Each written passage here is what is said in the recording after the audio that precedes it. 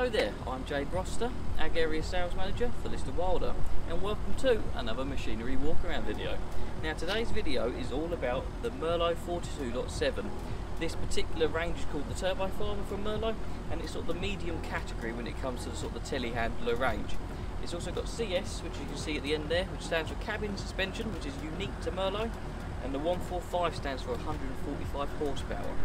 It is in black, because here at Lister Wilder we're celebrating 75 years trading, and you can order Merlo's black from factory. Let's take a look around.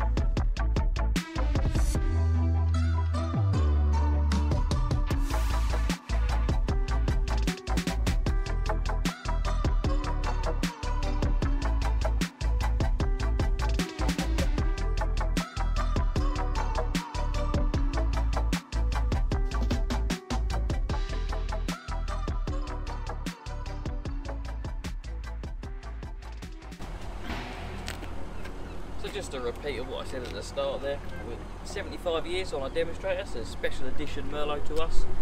TurboFarmer 42.7, 4.2 tonne, 7 metre reach, cabin suspension, 145 horsepower.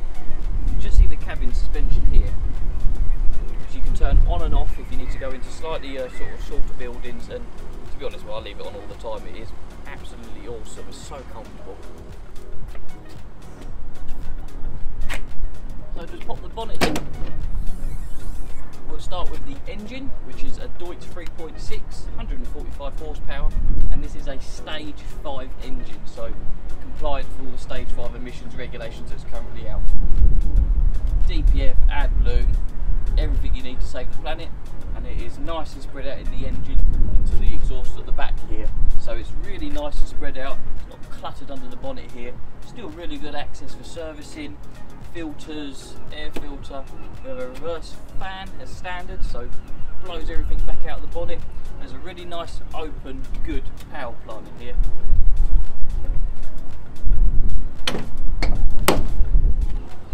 At the front then, the Merlo ZM2 sort of headstock with a little pad here, and that is like a sensing pad, so whatever Merlo attachment implement you have on the front, the machine knows what's on the front, and it can change its characteristics and the way it handles things. So if it knows it's got forks on, you can select forks, bucket, all that sort of thing, recognised through there.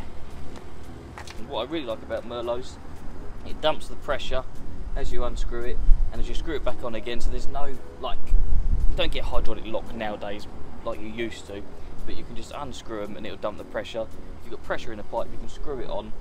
It's just awesome. Only really for the UK is the pickup hitch, and the older ones were sort of 12 tonne rated. To be honest, we tow quite a lot of bales and things in the UK for fertiliser trailers, bags, so we want something a bit more robust, and this new pickup hitch is rated to sort of 22-25 tonne, so no, really beefy good hitch. While we're under the hood and in the engine, obviously at the front coming off is the hydraulics, the hydrostat, the hydraulic pump. So 150 litre per minute system, 250 bar, load sense, flow sharing, everything you need for a modern day telehandler. Good high clearance, Merlo's own hubs, really good strong system, but the main thing for me is the high clearance there. And inside the axles we have a dry brake system, so to me dry brakes, changing the pads when and if they need it is a 15-20 minute job. Jumping in then, let's have a little look around the dials, the gauges, the levers, the buttons, switches, all of that. You've got aircon there, forward reverse, standard stalk for indicators, lights, high-low there for your transmission. Centre instrument cluster there with all relevant information. Moving over the right then, all the buttons pretty self-explanatory. Your boom suspension, cab suspension, all along there. EPD sort of rev settings, so this is sort of like auto rev there. And if you flick that button then it allows it to rev up on the stick for the boom. Just so you notice there, for a safety thing, you have to grab the sort of stick, the joystick. Before they had a lever here, but this is a lot nicer to use. Handbrake, emergency stop, sort of lock off on man cage sort of settings. So there's your steering settings there. Rear remotes, hydraulics, all that sort of thing, flow. But what I really like about the Merlos is this new ACS screen, Adaptive Stability Control System. So you can see there's a little ball. So whenever I move the joystick, it shows boom position. So that'll boom out then as it's booming out. Watch me truck, and then back again. So that's a real live time of weight as well. So we have an onboard weigher, very, very accurate, and then real time position of weights, and it's kind of like a traffic light system. I'll insert a picture below in a minute just to show you. But as you move further out, and if you're getting close to the limits of the machine, this will light up sort of orange and then into red. So it gives you a real life view of like proper real time data of the load of the machine. So there's your gyro, your central gravity, your position, how level it is. That's the one I was looking for, sort of level ground gauge.